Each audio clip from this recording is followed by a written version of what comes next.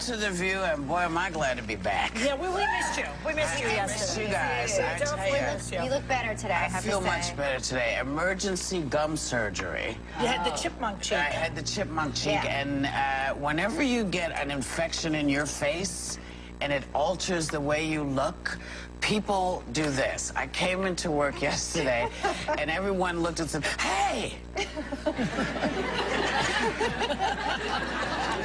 How are you?"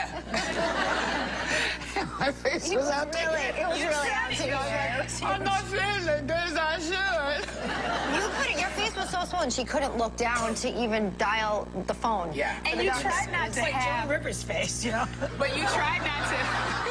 She can't look down either, poor thing. When Whoopi came through, it's like you tried not to have the horror on your face because you're just like, what? Are you okay? Who beat you? Yes. Because it looked like I got beat up. It did. But I tell you again, I said it when I discovered all the minutia in my mouth.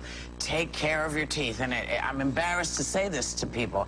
I have great dental insurance, and I did nothing with it. For years and years, I let my mouth go, and I am paying the price. I'm losing teeth because I'm losing bone. And I brought this on myself because I could have prevented it. And it is your mouth is connected to your entire system, your immune system. If you do not take care of your mouth, you are not taking care of your body, and it will kill you. As you saw, I don't know whether you guys know this, but about a week ago, they finally linked mouth health to heart health. Yeah.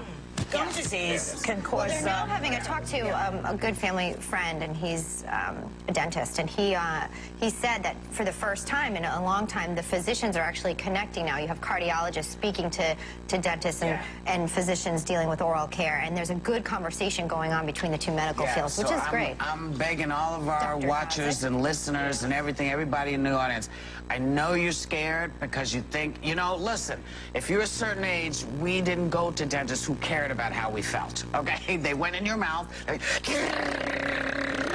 and that no gum, no sweetness. And dentistry has changed so much that it is really, they can do it, they can take care of it. It will be easier for you to teach your kids and grandkids again.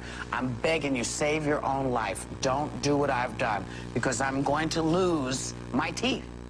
Okay, and when it happens, I will let you know what's going on, because they will be faking my mouth. And there is no tooth fairy for adults. There's no tooth fairy for adults, so there's no fun part of that. Yet, there's no tooth fairy yet. And speaking of